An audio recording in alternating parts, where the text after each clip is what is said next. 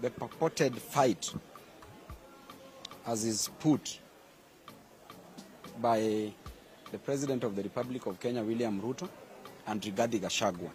And I want to state clearly that there is no fight here. These are games, these are gimmicks. And I want Kenyans to remember this day that these people are going to work together.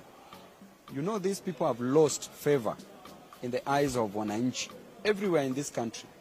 To be specific, in Central Region, where they promised heaven but delivered the Mount Kenya region, the people of the Mount Kenya region, to hell.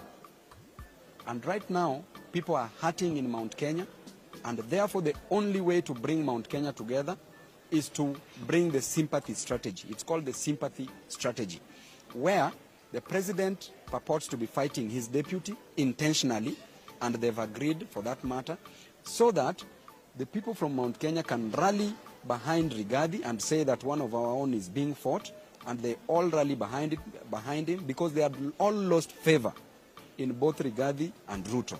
And therefore, after that, after some time in the future, all people from Mount Kenya shall have rallied behind Rigathi, and Rigathi will still deliver them to Ruto, purporting that they have made up and that there is peace that has been brokered. And therefore, there is no fight here. There is no fight here. These people are pretending so that they can get the people of Mount Kenya. I want to tell the Kikuyus, as BABU OWINO, I'm your son-in-law, be careful with these two musketeers. These people are lying to you, and I can tell you they are going to work again in future.